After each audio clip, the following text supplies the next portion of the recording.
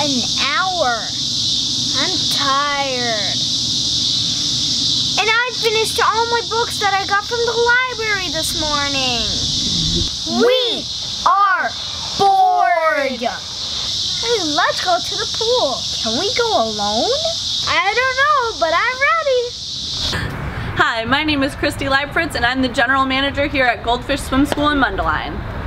Am I a good swimmer? Swimming ability is a big factor in whether or not your child is ready to swim alone.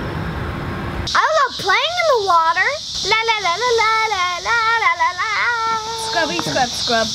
There's a big difference between playing in the water and having the endurance to get yourself back to the side. How do you love swimming? Under the water. Dive. Make sure that your child can swim comfortably underwater without panicking. Is another big part of being able to swim alone. What else? Knowing the depth of the water is a very big factor of whether or not your child can swim alone. You want to make sure that your child's head isn't below the surface. Maturity is another big factor of whether or not your child should be able to swim alone.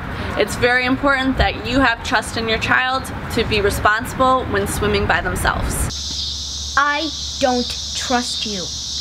I don't trust you either. Is your child a daredevil? Can you trust him or her to be on his own in the water or with others? Kids will be kids. Sometimes those safety rules go out the window when they're swimming in large groups of other children.